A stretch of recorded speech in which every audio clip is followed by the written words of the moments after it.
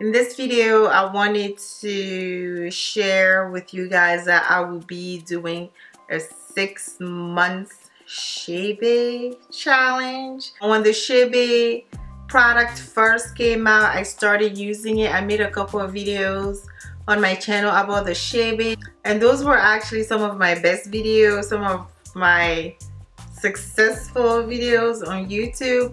But due to my hair transplant, I wasn't able to use the Chebe for a long period of time. I had to stop because of the hair transplant, and especially the Chebe is a product that we had to make sure doesn't get to our scalp because it will irritate the scalp. Therefore, I took the break because surgery on the scalp and then a product that irritates the scalp, I believe was not a good combination. Although I wasn't applying the Chebe to my scalp, but just in case some of it does get on my scalp, I didn't want my head, my hair to be irritated and cause like anything that could affect my hair transplant surgery.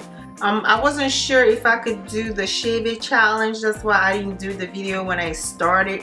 But now I believe that this is something that I could do. But I want to try to do 6 months a Chebe challenge. But so far I'm reapplying my Chebe twice a week.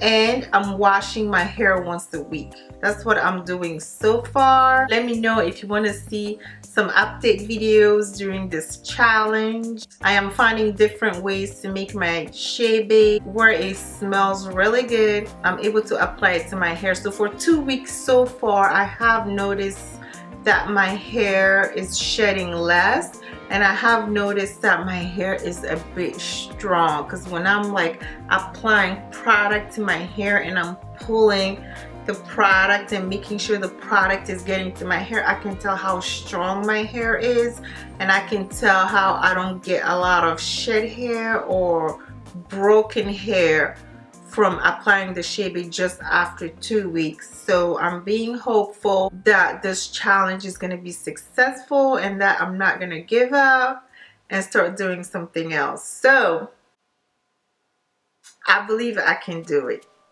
Thank you for watching this video. Make sure to subscribe to my channel if you haven't. Leave all questions and comments down below, and I'll see you in the next video.